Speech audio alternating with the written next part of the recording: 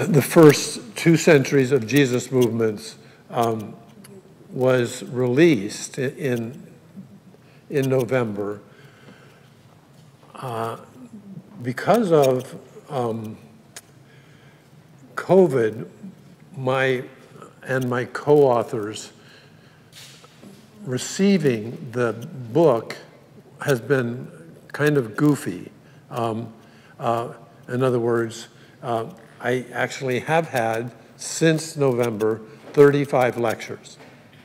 And my co-authors also live in some places where they don't have quite that many options to, but they have probably both had at least 20 or so together. Because of COVID, most of these events were on Zoom in my office in Philadelphia. I've had lectures in Israel, but it was just in my office. I think there were about 400 that came to a Zoom event in England. I'm not completely sure of the numbers for Aaron, Brandon, and me. My 2 co-authors are really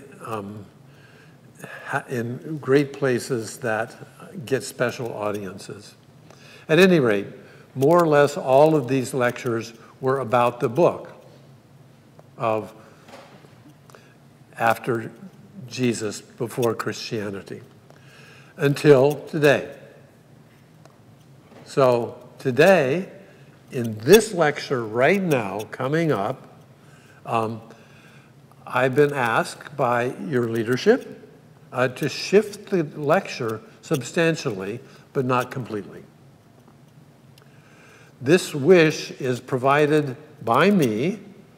I was the founding member of the Westar Seminar's Jesus Seminar, which was done between 1985 and 2000. And so the request for the 3rd lecture of the weekend is asking me that we might think thoroughly about how to distinguish the first seminar of Westar Institute from the last one. That to look at the Jesus Seminar and the Christianity Seminar. Isn't that really a neat thing to ask me in this interesting cross section? So basically what this means is, although I spent about 15 years making that with 100 seminar members, making 2 books, both of which got the New York Times bestseller for a good half year. And we got all kinds of amazing public attention for most of that 15 years, especially the last 10. And what I want to do first is say what we actually were supposed to do, and that was to say, this is the not really exact thing I want to say who the real Jesus was. No, it's not that.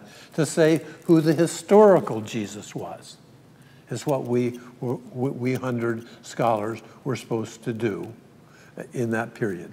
So we then took 500 different early documents from the first 3 centuries that wrote about Jesus. And we looked at, all 100 of us looked at all of those 500 documents, including all the parts of the New Testament. So everything we looked at, and we looked at, as we have done with all of our seminars, we look at them thoroughly and try to decipher some specific things about what history was in the 1st and 2nd century. In that case, we were trying to figure out what Jesus really said and what Jesus really did. I'm sure it doesn't make too much problem for you to know that that is a question. That is everything we read about Jesus historical, or is some of it not historical, or all of it not historical? The results of that work, put on display all around the world, was that of those 500 documents that wrote in the first several centuries about Jesus, about 16% of what was written we deemed to be probably historically accurate in terms of what Jesus said. For the same question of what did Jesus do, after looking at the same 500 documents, we decided, and we all 100 took votes on every single document and every single sentence in every document. So it was a vote on what we thought was best. We hardly ever agreed on everything. There we voted 17% of that which was written about what Jesus did, we deemed to be historical. All of the hubbub about that was that basically most of what was written was not historical. And that got us in lots of trouble, into interesting conversations and the like. It was clear to me, and I think to most of my colleagues, is that, as I said yesterday, I lie a lot. That is, you can't have a historian really know that from so far back, from across so much different cultures and the like. So in other words, we were trying to do something that was very difficult. When I look at it in hindsight, I think we did sort of a good job sometime. I'm not sure if we could do any better. I'm not sure. We probably could do worse. So the interesting thing about this project, one called the Five Gospels, which especially paid homage to the Gospel of Thomas because we used it so much, because it was only sayings of Jesus, or the Acts of Jesus. These have been read a lot, and I would want to say that if I could speak for all of my colleagues that are biblical scholars, it seems to me that by and large, the attention to this question is no longer very strong. So that we tried our best, and our fellow scholars who didn't do it also paid us, in most cases, quite a bit of attention, and we got quite a bit of critique as well as quite a bit of praise. There is a minority of the public that's still interested in this question and still reads this material.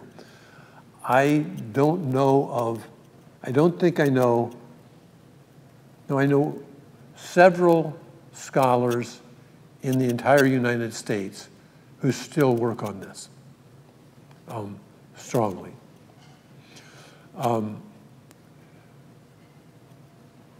I don't think that certainly is a kind of judgment, and at the same time, it seems to me like many people have learned a lot of good things about it. I want to show you a couple of aspects of what we did when we found what we thought Jesus said and Jesus did.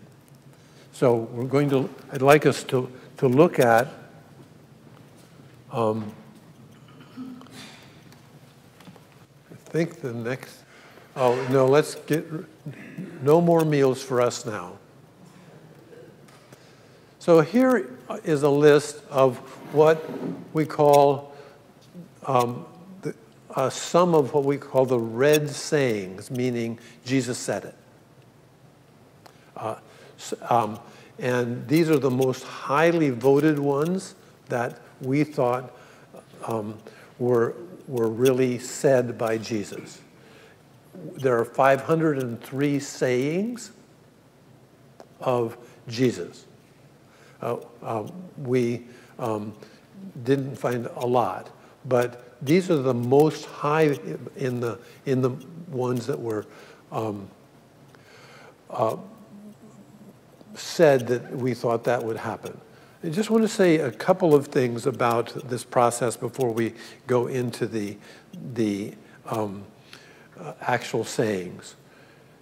So in the New Testament, if you look at Matthew, Mark, Luke, and John, and you want to find out what the documents from the first several centuries say, you need to know that there in Matthew, Mark, Luke, and John, you have probably between 40 and 150 different copies of the manuscript, and none of them agree. So one of the main things we had to do is for every verse, we had to look at it and see the differences in each of the sayings. Similarly, some of those versions have much of it missing. So some of the documents are so damaged that you can't see a bunch of it. So in other words, what occurred to many of us many times is, I wonder if my opinion would be different if there wasn't a big hole in it. Secondly, in many of these sayings, there was so much difference in what they meant. So one of the main things we did is try to look at which exact meaning or exact sayings are the most alike. So we would just parse them and to figure out what seemed to be a common thread. Similarly, if a text was only dated from, let's say, the 13th century, we would not give it as much support as if it were from the 3rd century. We did not know. There's only one or two documents of a phrase or two that are from the 1st century. So most of it is copy of copy of copy of copy. So there was no original anything. We just tried to do our best in thinking through how can we see the closest to Jesus? Other interesting question is the whole circumstances of Jesus. How much do we know? Why do we know? Why do we not know? For instance, we, as 100 scholars, voted that we didn't think Jesus could read or write. There are only two places in the New Testament where there's Jesus writing, and one part is in the dust. That doesn't mean, of course, that one can't think that Jesus taught these things. But then you have to ask the question, who brings it to you and under what circumstances? So let's look at this.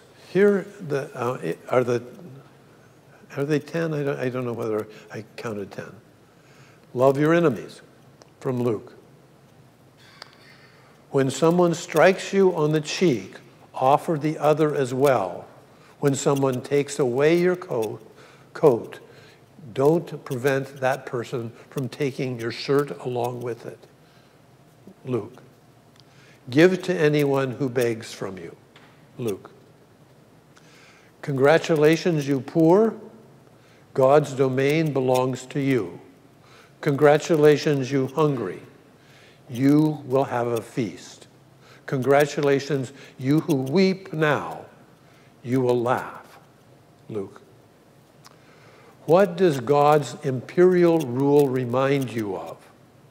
It is like leaven, which a woman took and concealed in 50 pounds of flour until it was all leavened. Luke. Give the emperor what belongs to the emperor.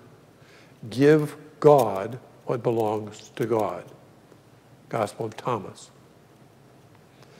There was a man going from Jerusalem down to Jericho when he fell into the hands of robbers. They stripped him, beat him up, and went off, leaving him half dead. Now, by coincidence, a priest was going down the road. When he caught sight of him, he went out of his way to avoid him. In the same way, when a Levite came to the place, he took one look at him and crossed the road to avoid him. But the Samaritan, who was traveling that way, came to where he was and was moved to pity at the sight of him.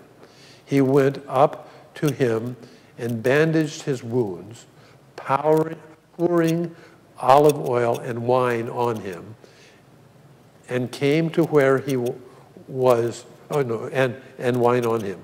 He hosted him onto his own animal, brought him to an inn, and looked after him.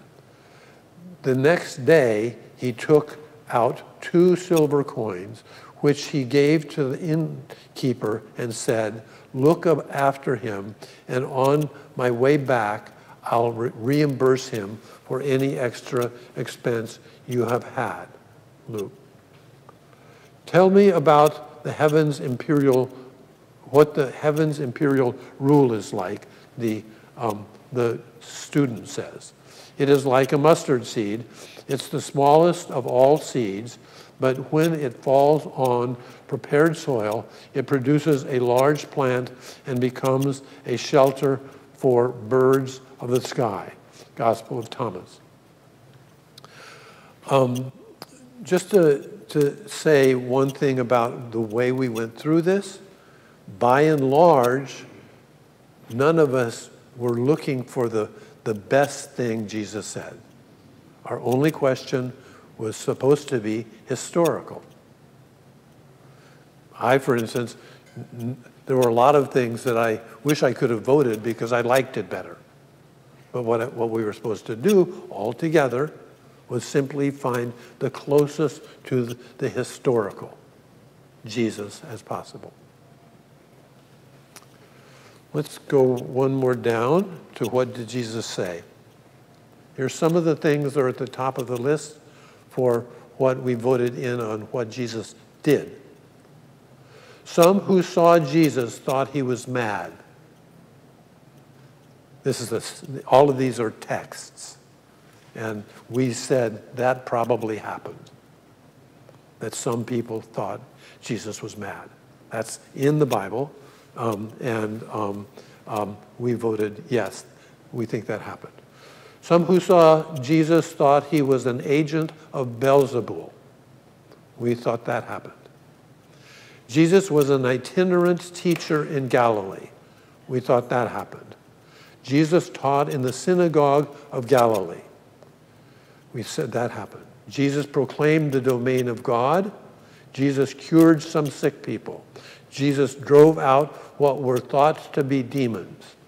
Jesus enjoyed a certain amount of popularity in Galilee and surrounding regions.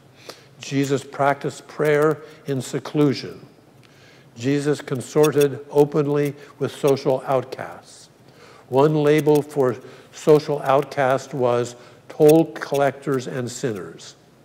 Jesus was criticized for eating with social outcasts.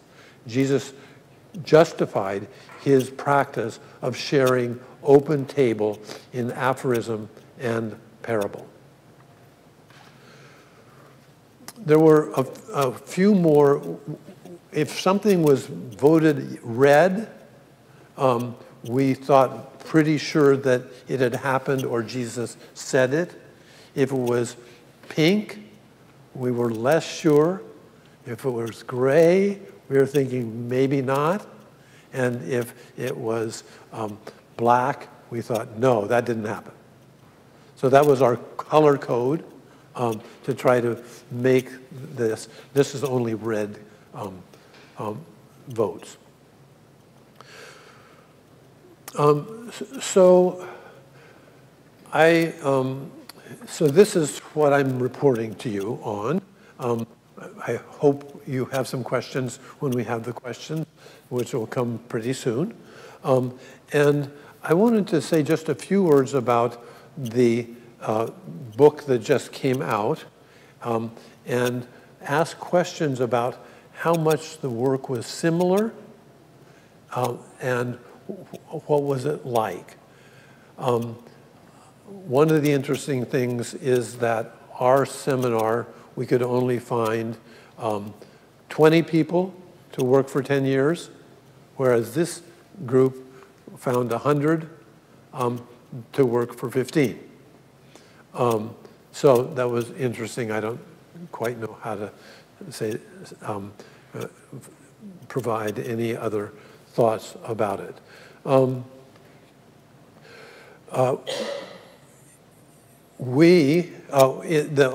The people who did the project about what did Jesus say and do had 98 men and 2 women in it. We had for after Jesus, before Christianity, we had 10 women and 10 men.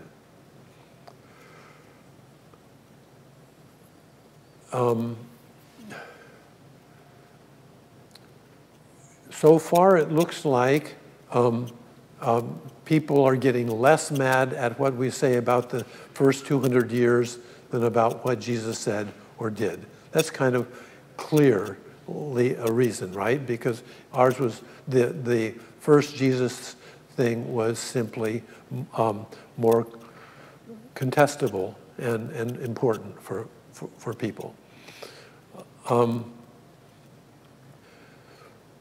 I want to show you one thing that we did in this present book, which is on here as well.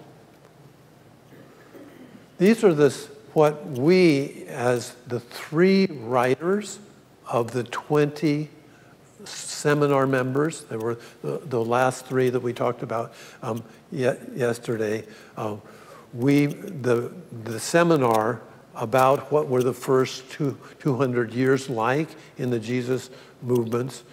In that regard, we had we decided that there were so many surprises to us. We asked ourselves, what was the 6 biggest discoveries that we did in those 10 years? And just to remind you what I said yesterday, the main reason we were able to make such headway was not because we were so smart. It was because in the previous 30 years, for some reason, biblical scholarship was better. Simply a lot more smart people that we got to write and think about with. So here are the 6 major discoveries about Jesus' peoples in the first 2 centuries. They resisted the Roman Empire. A widespread of what we call Jesus clubs, movements of the Savior, communities of the anointed, and schools of the Lord successfully resisted the Roman Empire. I have more to that, but I ran out of space here. The second major discovery that we just got finished thinking our first round with, they practiced gender bending. Here I have a little bit more explanation on what the 3 authors said.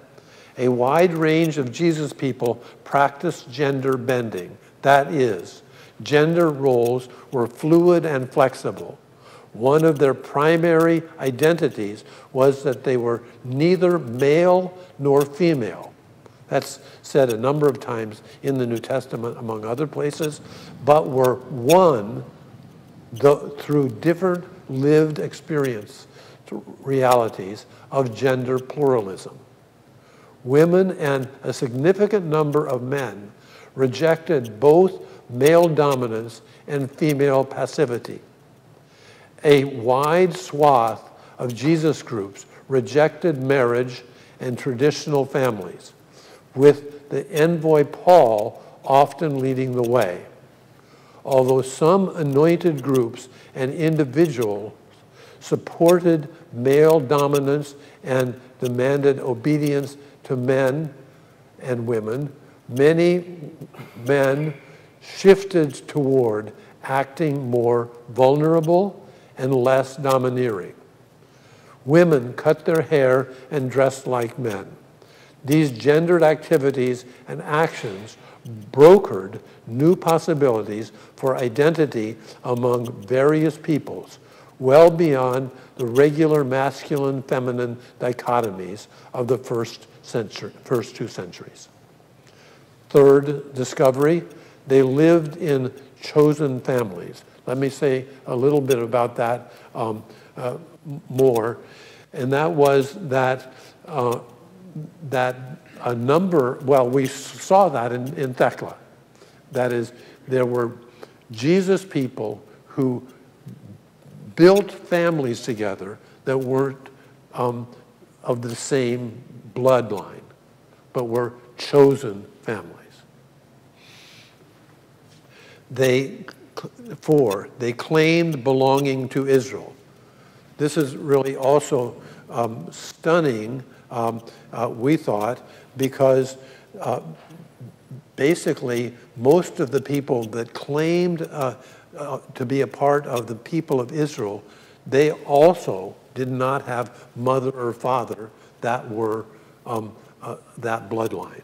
So there were a lot of people in different groups who, to a certain extent, one might say, knew that Jesus was a member of the people of Israel, and so they might go that way too. Probably more to the case, people who were in small groups but were not technically in the people of Israel, they found courage in the people of Israel, and they found it to have good ways of thinking about God and good ways of thinking about human ethics. 5, they had diverse organizational structures. That means that we were very surprised that nobody was in charge for 200 years.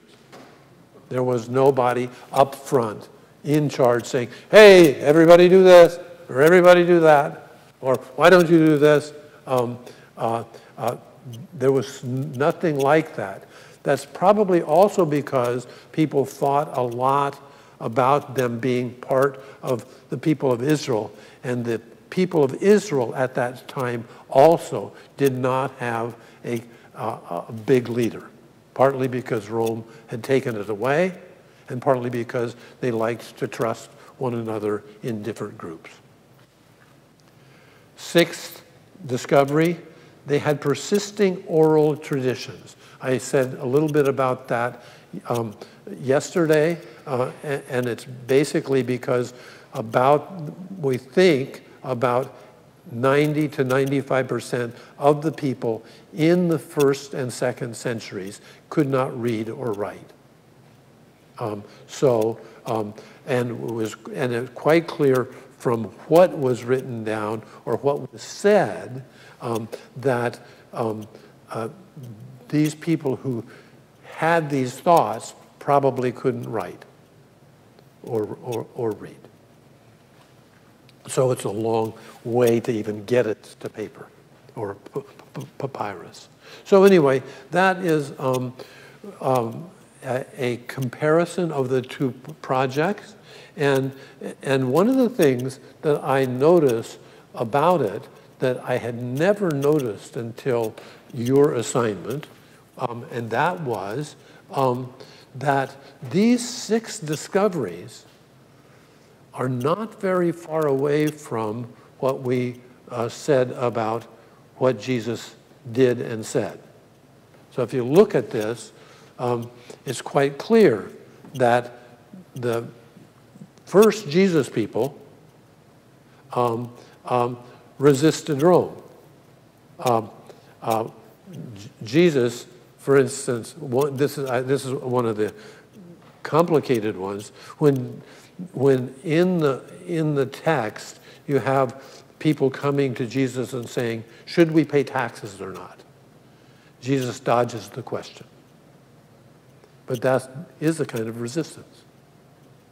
And we read yesterday about a whole bunch of texts in the Gospel of Luke, where the Gospel of Luke was trying to tell them what they should do when a soldier came up to them and tried to force them to do something. And that was mostly just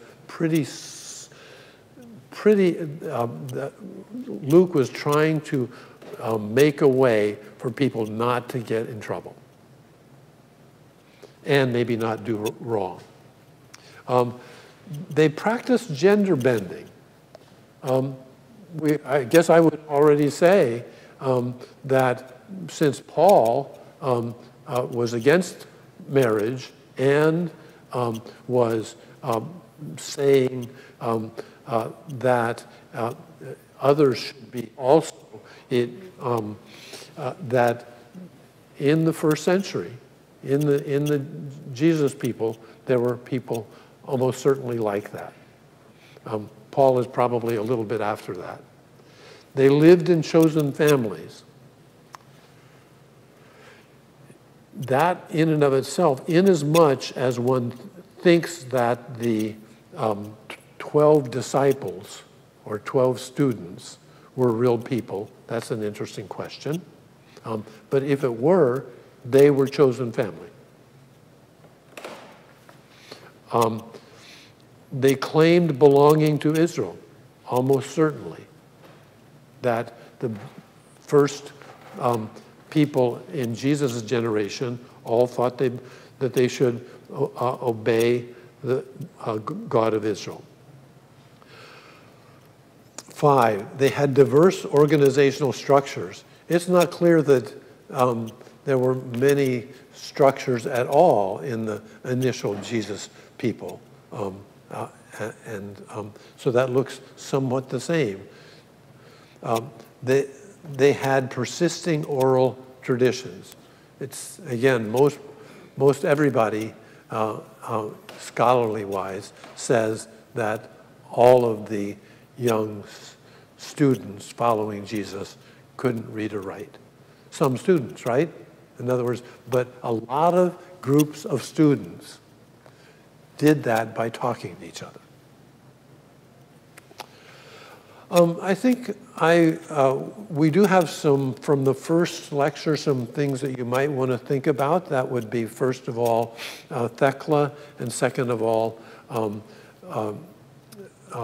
eating together. I want to just put the question, assess questions or thoughts about eating together strongly, that if I was talking in this room with a group of Episcopalians and said, hey, why don't we go lie down together and drink and eat and talk for a long time every week, I wouldn't get much success, would I?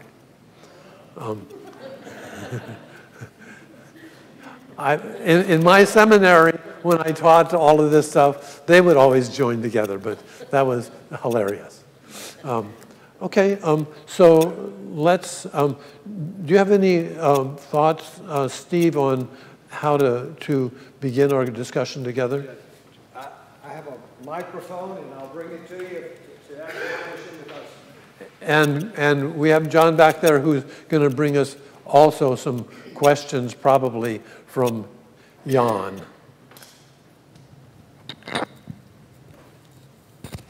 This is for the benefit of both us here and also for the people that are live streaming. They reported that they could not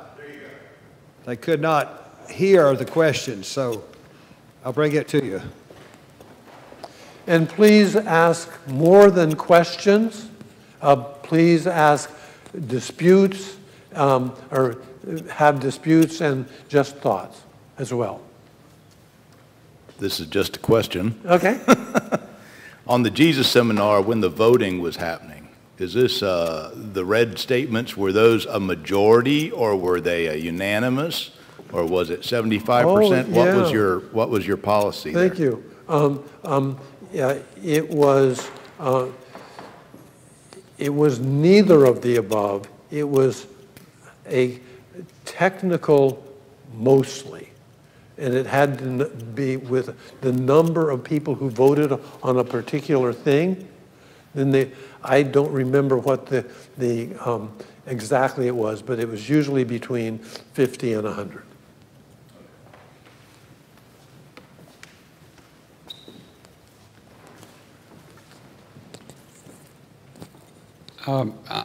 I'm curious about the affirmation of the Jesus people as being, quote, part of Israel. And in my study and the way I was taught, it's almost a kind of a binary thing, Jew and Gentile. And the Jerusalem Conference was an attempt to kind of come together on that, and it seemed to resolve the issue by saying that you really didn't have to be very Jewish to follow Jesus. You could do the however many 4 or 5 compromise rules, but that didn't seem like really being Jewish or following Israel. I mean, you didn't eat blood, and you didn't eat meat sacrificed to altars and so forth. But to what extent did they really, were these people of Greek origin who identified with Israel? Did they keep kosher? Did they, you know, what did that look like? I mean, Peter going to Cornelius seemed to be a pretty sharp, you know, distinction, saying, you know, I've got to give up my Jewishness or my Jewish perspective in order to meet Cornelius where he is, and I'm not trying to make Cornelius into a Jew. So talk a little bit about that dichotomy. Yeah, I'd love to, and it's a great question. And I think there is a fairly clear answer. And the clear answer is to know that Israel itself was stunningly diverse, did not have clear people who ruled over anything. And then here's the biggest thing. Most of the people of Israel in the 1st and 2nd century did not live in Israel. And that had a lot to do with Rome, who were chasing them out, with other empires that were before then. And so for instance, when you would look at, we know that most of the people who were people of Israel were not in Israel. They could be in Spain or North Africa or all of these. The stunning things about that is that a good portion of Hebrew scripture is impossible in those situations. So in other words, much of what matters to the people of Israel in that time, they can't agree on in those times. And so you had stunning amounts of tolerance for one another, partly because under Rome, so much could turn into you're getting killed really easily. And so you had beautiful tolerance of people in Jerusalem with people in, let's say, Syria. They knew they couldn't, I mean, after a while, of course, there wasn't even a temple to get to, but when there was all kinds of saying, could you work something else out? And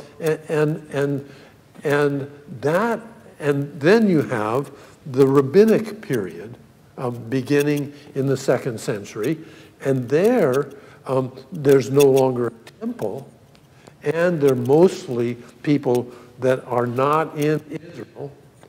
And what the rabbinic movement as it starts does is to take really seriously that so many things have to change for us just to survive. And there's lots. One of the main things that one does rabbinically is how do you work on a problem? And so there's so much rabbinical texts that say, okay, if you're arguing about this, this is how you proceed in arguing it. And it's always very kind. So in other words, I don't even get to the good part of your question but the people of Israel are in such lack of strength about who they are joined together, and they are actually, to a certain extent, really glad in many cases that they got out of Israel because it was more dangerous. So there was a lot of give and take and tolerating people. It's like Fiddler on the Roof. Yeah, exactly. Yeah, because those are rabbinics. They're still doing it. Yeah, beautiful description. Next.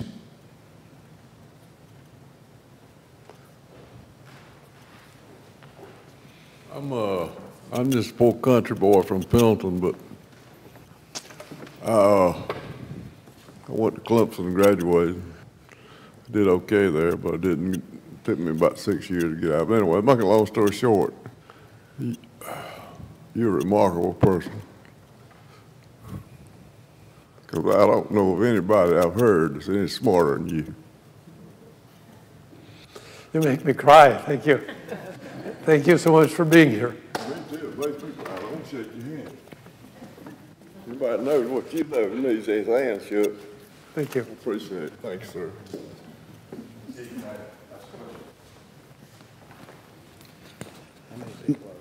Nobody's online right now.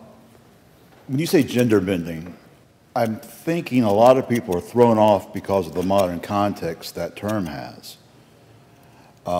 It sounds like to me, if I'm hearing this right, they rejected traditional roles of leadership and submissiveness. It's not necessarily what we see on RuPaul's Drag Race. You know what I mean? In today's society, and I'm not saying that's right or wrong, but I think the term means something else in today's society than what you intended it to mean. Yeah, thank you. That's a beautiful point, and I want to have a couple of things for us to think together about. So what about there is neither Jew nor Greek, slave nor free, male nor female, but all are one in, and some of those texts go differently, but basically they're all one in Christ. And clearly in the text you have, for instance, who is Christ? Christ is very regularly Sophia. In other words, you have actively in the New Testament active saying, who is Christ? Christ is the divine female, the divine female wisdom. So I guess that's my first question of myself is, I think they mean it. In other words, I think they're really smart about what you need to manage gender relationships in that time. So for instance, if you look at the way Greek and Roman people think about gender, there are at least 10 different genders that they know about and that they know to practice if some do. So yes, for sure, it's not like what we're doing. It is probably what a bunch of us are doing helps us when we read our texts. We read them differently now. There's so much of a binariness in the way we think about things. Is it woman or man? And I think that the texts are just ripe with more than that. But they don't have the same options as we in all cases. In some cases they do. Let me ask a follow-up on that, or make a comment.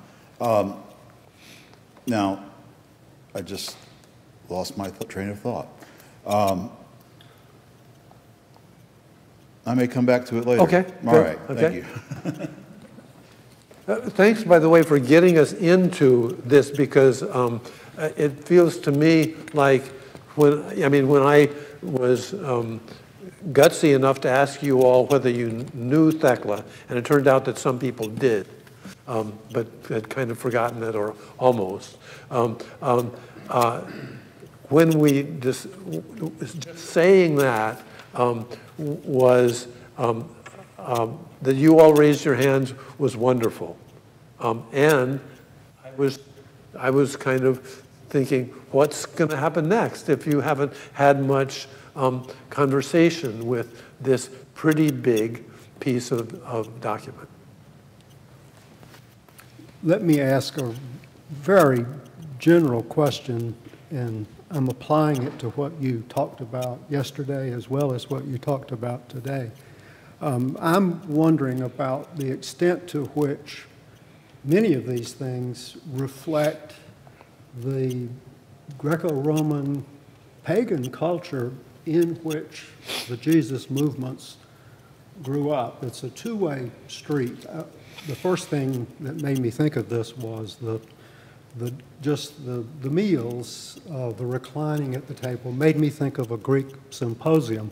But it goes also to the very texts that you've been looking at. I think of John 1, the way John's gospel begins. It has echoes of Heraclitus, and then you have Augustine coming along and saying that when he read the books of the Platonists, he found in exactly these words in the beginning was the Word, and the Word Yeah. was, the text that that of course, as a Christian writing, looking back on his life, he knew where he recognized that from. So I'm curious to know, it did not, my point is, it could not possibly have grown up in total isolation. These influences, even in the first 2 centuries, especially in the first 2 centuries, have to creep in places. Yeah. I'm just curious to know if you saw and paid attention to those kinds of things.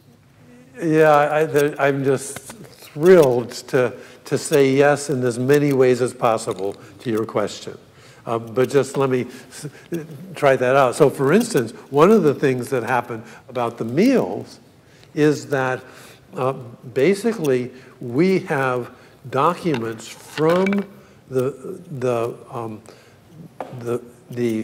faith of the people of Israel saying, this is the way you have a meal. And it's a Greco-Roman one. One of the other things is that it looks like, for instance, that the Seder of our day it's got Greek and Roman vocabulary in it.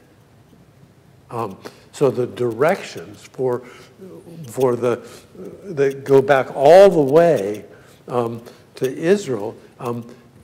It turns out that when they got around to making that more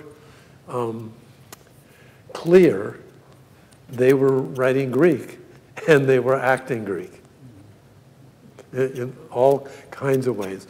And then you have colonialism. In other words, Israel was, colonialism is almost a nice word to what the people of Israel had to do just to get along.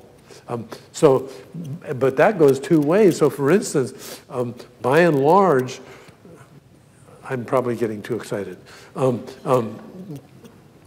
When you get into the idea of what you can do, you have to obey the people that are ruling. Colonialism is you've got the colonials down and it's okay, but this was much more scary for how you do it. So that's the beginning. Yeah, but I would say that by the end of the 3rd century, there's a new kind of rebellion, both by the people of Israel and the people of Christianity. Hal, yesterday you described yourself as a Christian, and you said you had a few years where you went away from that description. So I'm curious what the word itself means to you and how you would describe yourself as a Christian. And then as a slight follow-up to that, what your simple, if you can, definition of what your image of God is, this word that we use as God. Just that. Yeah, just that. Yeah.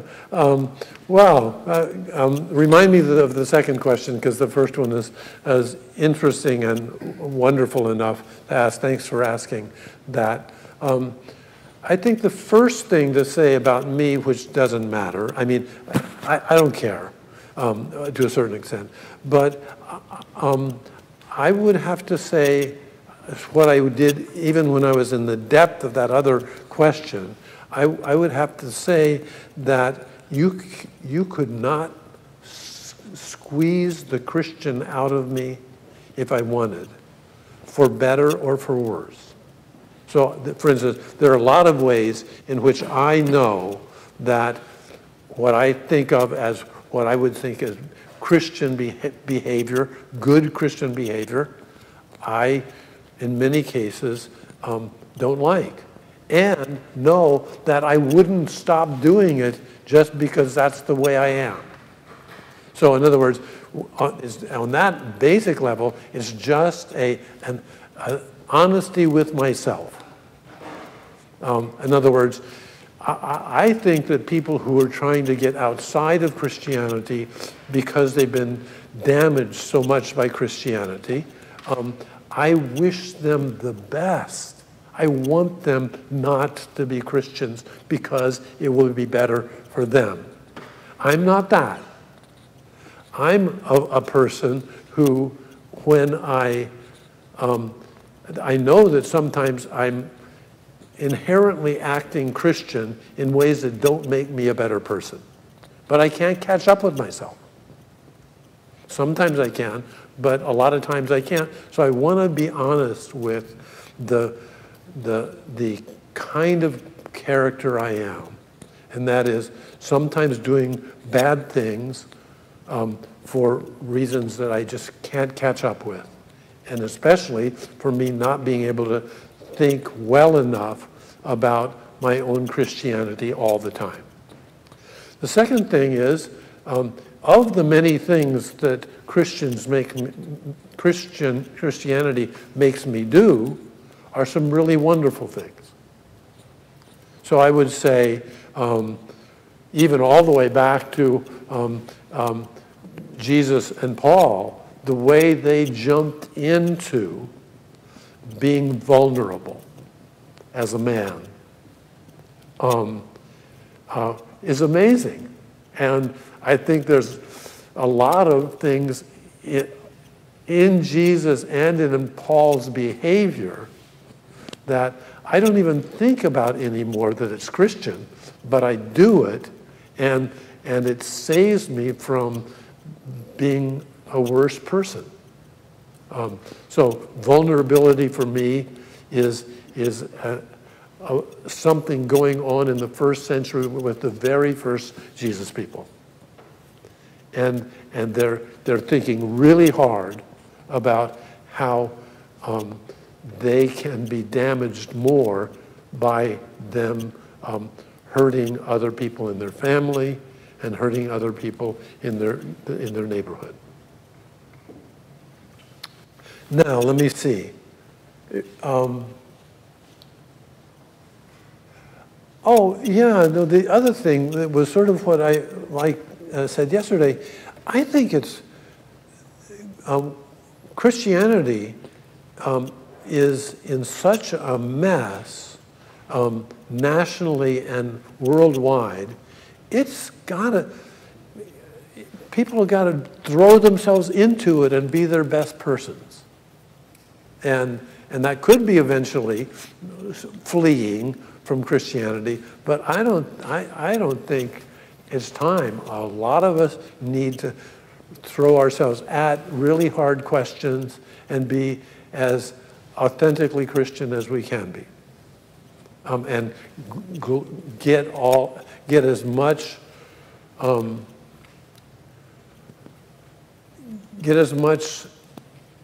authenticity as we can in being that kind of Christian that wants a better world, wants better people, and wants love and care of each other. Now, I know there are a bunch of people in other places listening to us now, and there are people in this room that are listening to me try to do my best on this question. And I want to say again,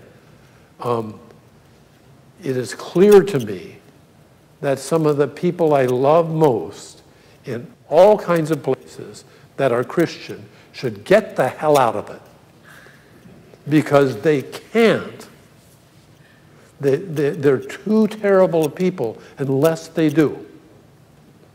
Just because I don't think I am doesn't mean I don't know that there are so many people that should leave Christianity for something better spiritually. And again, I'm assuming there's 1 or 5 in the room now. and way more in those other rooms. But I'm in the process, you know, I'm still a sort of a clergy person. I love throwing myself into this bigger situation in our world where I'm making Christians. I'm doing a whole bunch of active work that people are coming to me from outside Christianity all the time and saying, what you're making is drawing, I'm drawn to that. And that's not because I'm any great shakes. It's because I try to have real conversation, and I happen to be in this part of being a Bible scholar that I'm mostly concentrating on the 150 new things that we've discovered in the last 150 years, and some of it turns out to be stunning. I have all the time people from all around the country saying to me, I just read about what you said about this document that I don't even know, and I want to read it, and I understand that it's part of a larger Jesus thing that's going on in stuff that we haven't read. I mean, that happened today, right? That happened with Thecla today. And I want people to know about Thecla and learn from her. Hal, may I refer to the last slide that you had up on the screen where you had the 6 discoveries, the 6 surprises. The first one was that there was a diversity of what you call Jesus peoples, and then the 6th one was that they had oral traditions. So the simple question is, which to simple people who want simple answers, but you can give, I'm sure, a non-simple answer to it, but were the oral traditions of the diverse peoples the same oral traditions? That is, were they telling the same stories about the same man, or the same men, or the same women? Were they the same oral traditions? Diverse groups, oral traditions. Were they different or the same? Steve, make sure that I'm answering the right question. I'm not sure I understand. Okay, but number 6. Let me try. The 6th surprising discovery was that they were having, that they told oral traditions. Right. Not reading and writing, but telling oral traditions. Were the oral traditions the same in the diverse Jesus people's groups? No. So they did all sorts. They might have been telling about Jesus. They might have been telling about Thecla. They might have been telling about Mary or whoever. So there was no common oral traditions. There's hardly any continuity and sameness in the larger Jesus phenomenon. And let me say what I said sometime in the last 6 hours. So the person who first says, hey, of the 20-some Gospels we know, let's have 4 of them. Matthew, Mark, Luke, and John. Somebody said that at the end of the 2nd century. And then added why he wanted 4 different ones. And the answer was, there are 4 winds that blow and 4 corners to the earth.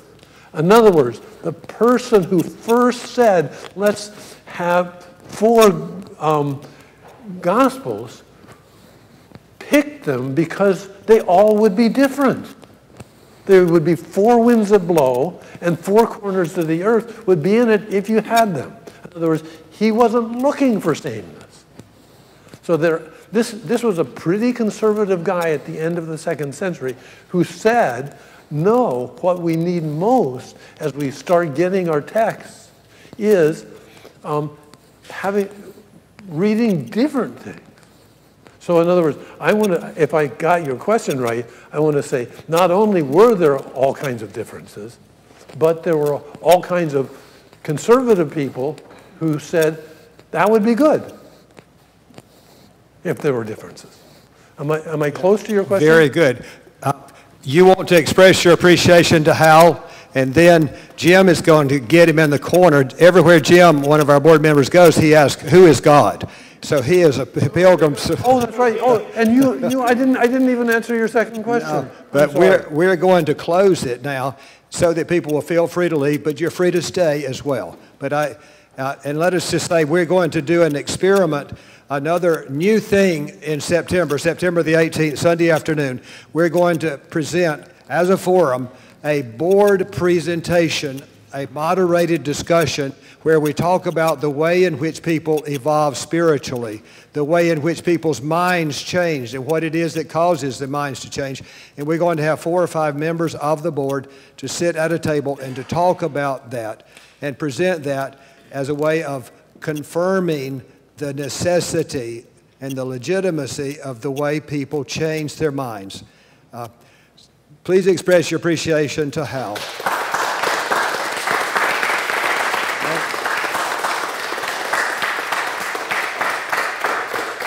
And to Mary and John of Grace Episcopal Church, thank you for your wonderful hospitality to us today. And if I may only thank you all for being here, for doing the work you're doing for all this long time. And some of you are new, but I'm really glad I came down from the Northeast to be in South Carolina.